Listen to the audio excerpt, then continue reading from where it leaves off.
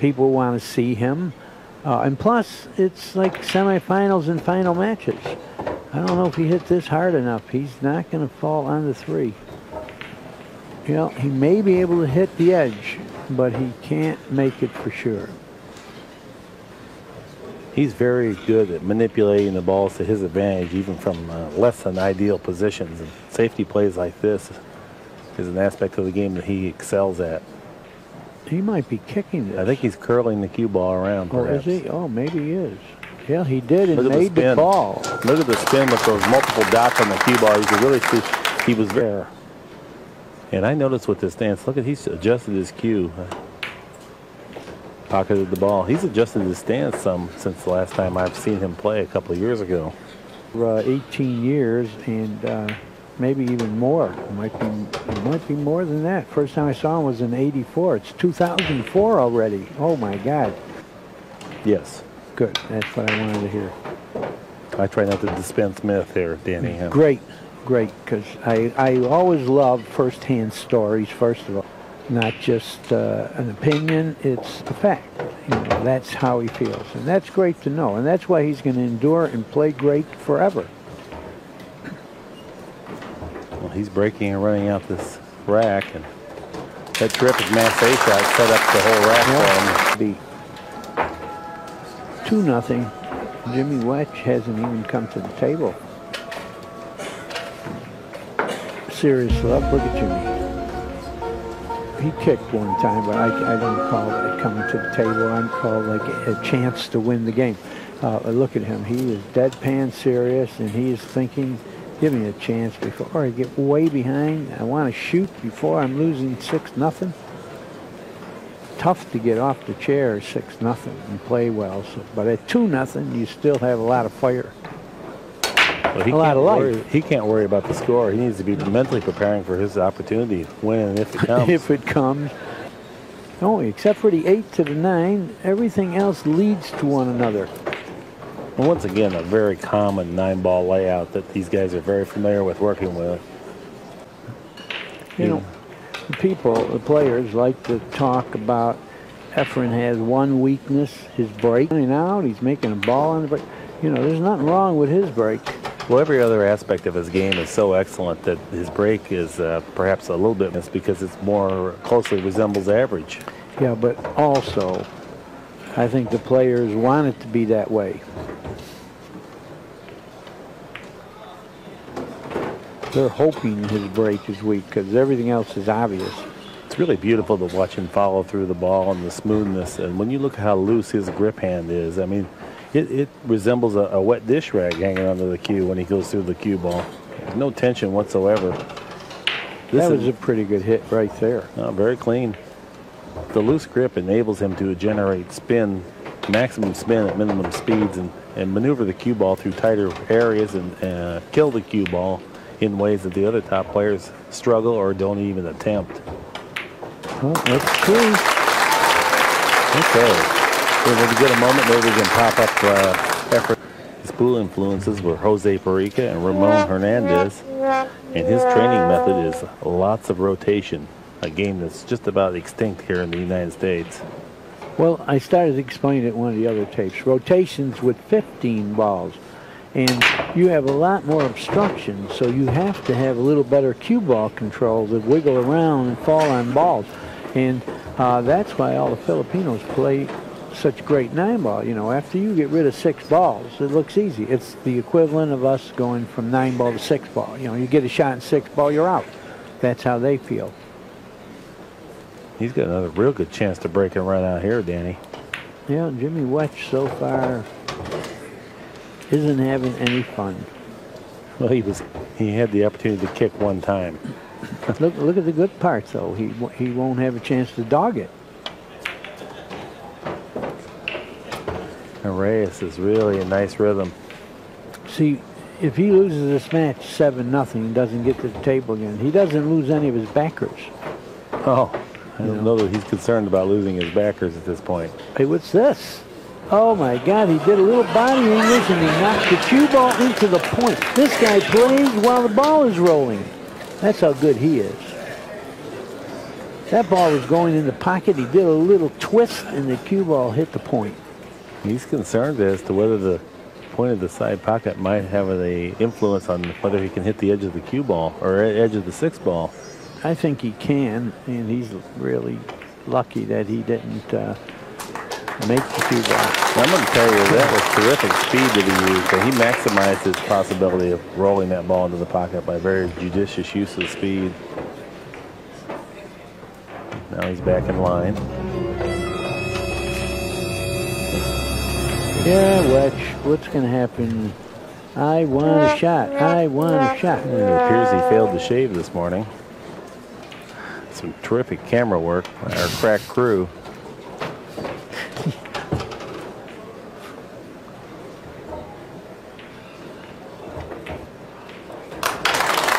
All right, let's see the scattering report when we get a chance. A strong will to win. And again, they underrate his break, too. Look at this. See you later again here. One on the side. Well, it depends on where the 2 ball goes. Yeah. Well, he's in good position here. He's running multiple racks. Yeah, he is. Leading 4-0 in this match.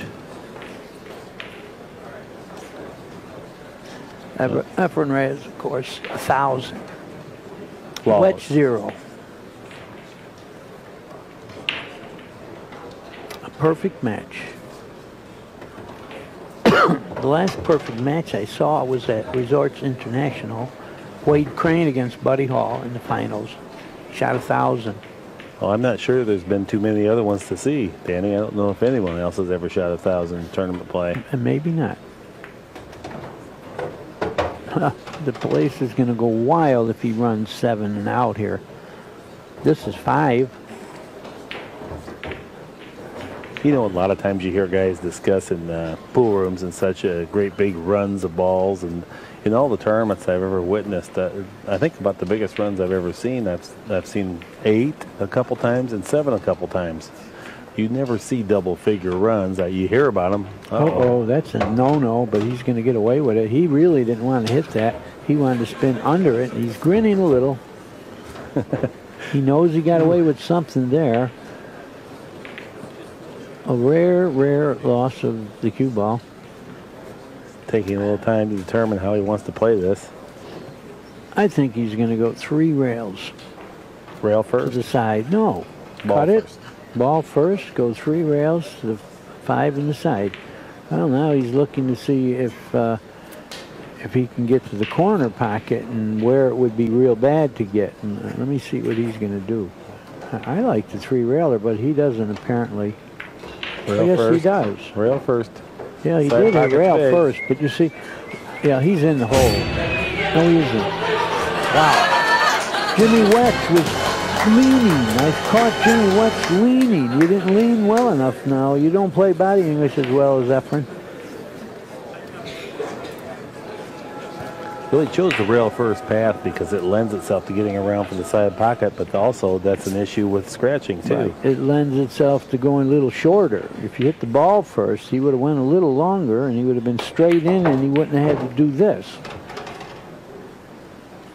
And he's slinking around here. See, he wouldn't have had to do that if he would have hit the ball first. But hey, how am I second guessing Efren?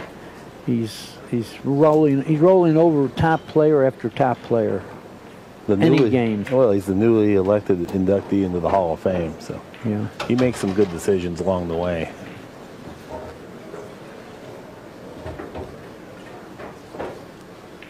And right now, he's kind of setting himself up, gauging the speed that he needs.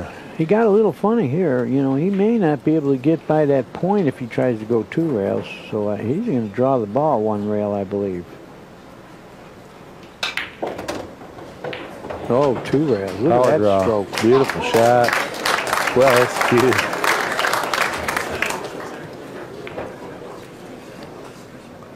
Efren's going to lead 5 games to 0. So far, Wetch has had very little input into the match. Well, all you people out there watching this on the internet and on AccuStats, you're getting a treat and a half. You're seeing perfect play by the greatest player in the world, most people's eyes. Efren the Magician. 4-ball in the corner and the 1-ball on the side. 4-ball went right in. The 1-ball. Rail. Okay, where's the 2? Yeah. Uh-oh, it stopped funny. Stopped on the 50-yard line. I don't know. He may be able to go forward and catch the point, maybe with a little reverse English, but he's not sitting in a Mickey Mouse layout here. But like I said, I think if he goes forward with a little reverse, center reverse, he can catch that point and hold it up. That's what he's going to do, I believe. I don't think he can draw it past the side. He's got to roll forward with a lot of reverse. And that's what he did, and he caught the point. What a shot. That was, on the scale of difficulty, that was a 9 on a scale of 10. That's a stroke that you do not see many of the other top players employ. I can't think of any. Yeah, I saw it coming. You called it. Yeah. I'm saying how many of them can execute it. Yeah.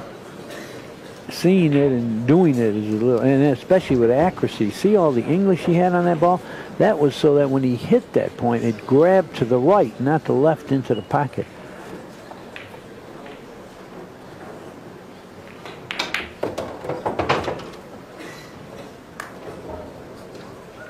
No problem.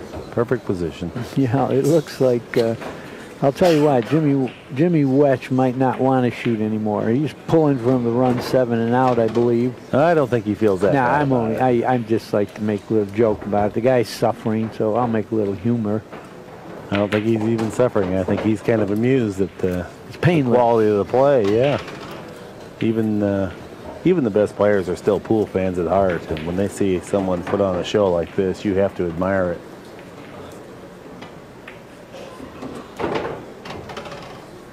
Well, he fell a little short, but I don't think he's going to have problems. He could reach it.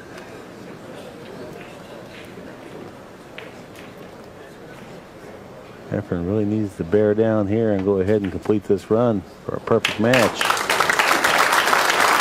Score now Reyes 6, Wetch 0. Wetch with only 1 kick shot opportunity throughout the match. Game number 6. After 6 games, the score is Mr. Reyes 6. Let's go to Jimmy's bio here if we get a chance. Okay. Wetch is 35 from Minneapolis, owner of Jimmy's Pro Billiards, sponsored by Sean. Okay, when we get a chance, we're going to go back to that shot that he killed the cue ball and hit the point of the rubber, and that's how he got position. Are we coming to an end here? He has failed to pocket the ball on the break. Here's a replay of that tremendous shot that we saw. Watch the English.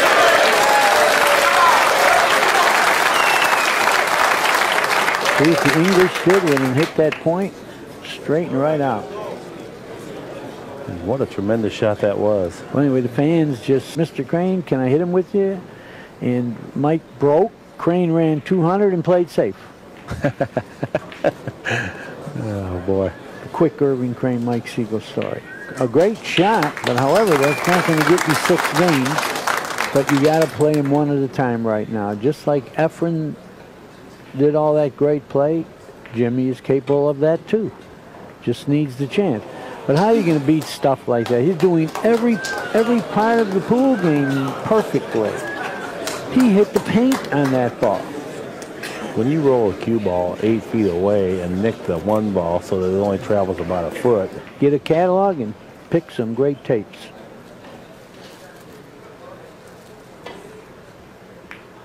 Or Accustat.com. Well, Jimmy made a 2-reel kick approach, and he contacted the 1 ball, but he's not going to like the result of that shot. It wasn't anything he did wrong. He had to make the hit. It's just unfortunate. Nothing's working for him right now. Jimmy so far has had a kick and a save. And it could be end of him. And a kick. He had a kick earlier in the match, a safety, and a kick. Yeah, 2 kicks and a safety. It's tough to get 7 games that way. And I would imagine that he is cooked goose right now.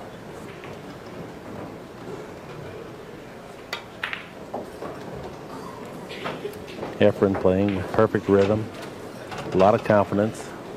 He's not jumping around with his stroke like he was earlier in the week when we were watching some of his matches. Remember when he kind of flinched on some of those strokes? He got, listen, he overcut that ball a little bit and almost didn't get long enough, but he did. He almost caught that point, and if he did, he'd be down at the end rail here. Well, you know, he's been doing all the shooting. He's had no rest throughout this match. Pocketed every ball. He hasn't had rest in the last 2 days. He's just been playing around the clock. And like I say, not against Mickey Mouse. He's been beating the top players in the world. He won the one-pocket tournament. And played his one-pocket matches in between playing 9-ball matches in the other event. Yeah, he was playing the 9-ball tournament and the finals of the one-pocket, one after another. And I think he just quietly came up with a terrific shot that was low with a little bit of inside spin, drifted around 3 rails, made it look so easy the audience didn't even recognize the difficulty of the shot. And this is a knowledgeable audience. You know, he got a little funny here, but he can shoot left-handed. That's the big thing here. You know, I tell all the beginners out there, play both hands, because look at this. This stops you from stretching and using the bridge. And this is going to be a very painless loss for Jimmy Wetch. I mean, he didn't suffer. He never was in it. He never had a chance. He didn't dog it. He still got his backers. And here's a 1,000 match. You're not going to see this very often. Perfect match. What a terrific, terrific match. That was just a sheer pleasure to bring to people here viewing and be able to witness this. There's a fast. It's pretty simple. 1,000 for Reyes and 0 for Wetch. Which there's nothing to feel bad about. That was a crisp match. We're going to be right back, so hang on. We're going to try to get Efren Reyes up here for a short interview. We're back, and it's our extreme pleasure to bring you Efren Reyes, fresh off of 1,000, a perfect match out here. Well, you know, the break, you know, every time I break, it got me easy shot. That's why I can always grab and make me no more pressure for that, you know. And I play good. Yeah, they were not all easy layouts, easy run. You made it look easy, but why are you so mean? Why are you so mean? I mean, you're killing people. Oh, I think they don't like to win because every time I play somebody, they play bad, you know. Yeah, they're intimidated, it's called. Wetch They didn't dog get a it chance. against you. Yeah, they dog. You know, tell us a little bit about that one shot, the 2-ball down in the corner pocket. It was you were on a run of about 3 or 4 racks. The 2-ball's by the side pocket up here, and the cue ball's here, and you have to shoot the 2-ball all the way down to use a low right-hand English to the point. Yes. You have to play to kill the ball and make more spin so that the cue ball more follow, hit the... And the right speed also, or Yeah. it glances too much. Yeah. Earlier in the match, you had to masse slightly around this ball to remember the ball was down on the long rail. Slight masse, you hit that perfect. Yeah. Fell a little short in your position, but came right short. out of it. I play short. You know, I don't know how come I play short for that. And then the 8-ball that you had the back cut, and then 2 cushions with draw back out to the center of the table. 9 balls down table. Do you remember the shot I'm talking about where you back cut? Here's the 8-ball, and here, and back out for the 9. Oh, anybody can do that too. A lot of good like, you know, Corey. He make more than to me because he can draw. Yeah. More than him. Okay, but for the audience, why not top spin? Because you could get to the end rail. I cannot get the touch the person over there. I had to hit the other cushion here. But it's very hard to play 3 cushion to spin there because it's not easy to make it. Yeah, difficult cut. Yeah. So the draw played easier to pocket the ball that way. Yeah. Okay, from all of us at AccuStats, congratulations. And to everybody that witnessed that match, thank you very much for sharing your time with us, and we look forward to seeing you again. Okay, congratulations, and don't relax because you got a tough cookie next match. Relsuke's playing very well too. Yeah. And you're going to have to beat him at least twice. Okay. If I break like that, I don't think they You beat anybody. Yeah. Okay.